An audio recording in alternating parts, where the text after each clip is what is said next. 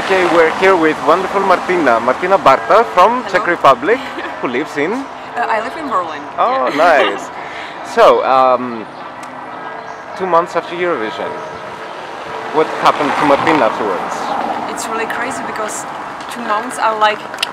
And yeah, the first week after Eurovision, when I arrived back to Prague, I felt that I missed something because, you know, I lived 3 months only with the Eurovision Song Contest, and I really missed all those meetings with friends and yeah, and doing what you really love. Just yeah, that's what I missed, and now I'm trying to find another step in my music career, and I like to prepare my own album.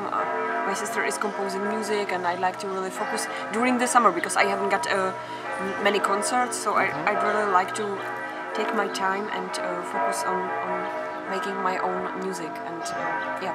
And yesterday at the press conference you said that you want to come back? Yeah, it's like why not? Why not? If I've got a song that I would feel comfortable with, and yeah, why not? I'm not against it.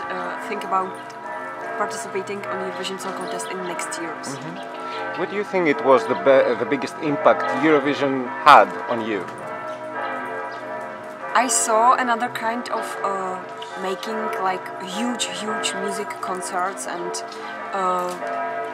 big impact.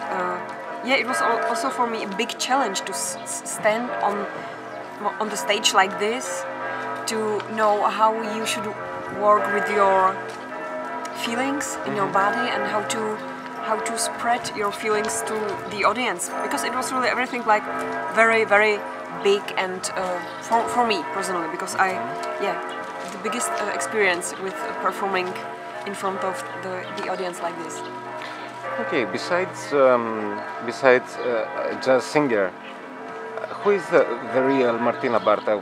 Who's the everyday Martina Bárta? The everyday Martina Bárta?